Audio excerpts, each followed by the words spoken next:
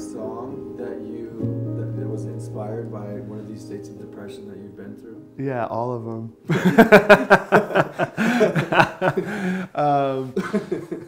No, there's a bunch. Yeah, it's.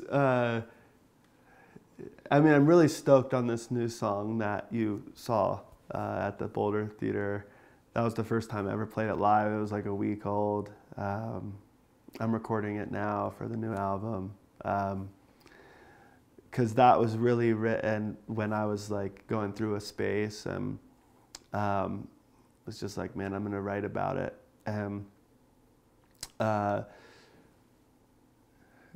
The words, are just, it's like, how does it start? It's like up and down it goes, like a great wave across my own home. It's, it's just this kind of roller coaster that we're on sometimes, right? It's like up and down and, left and right. And sometimes you're hit with these waves, of emotion or feeling or whatever it may be. And then it washes over you and you're fine. But when you're when you're getting hit by the wave, it's like all you see is the wave, You don't see that this could be a passing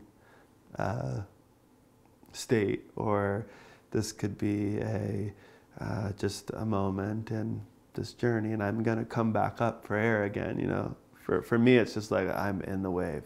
This is my reality. I'm never getting out. So I kind of was, talking about that in the song, and then these words of the chorus like really just kind of poked through, and this image of these great storm clouds, great storm clouds holding rain. It's part of nature to hold a bit of pain,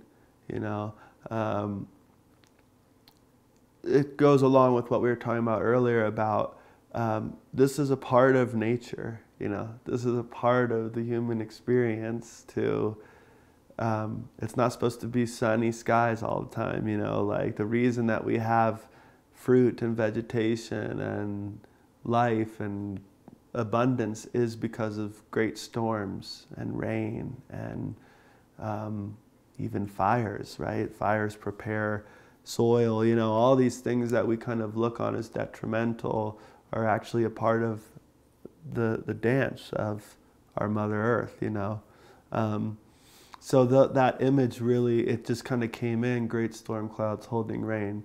It's part of nature to hold a bit of pain, because all in all, the rain falls and we let a new thing grow. That's kind of the chorus to the song. And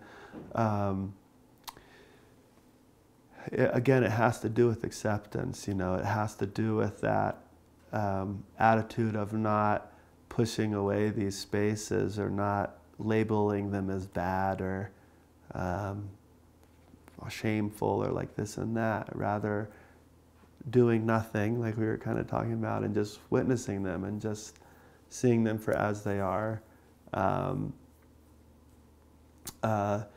When you were able to do that, it completes the cycle, So that song's been really important to me for that reason, to remember that all these ingredients are what make the plate,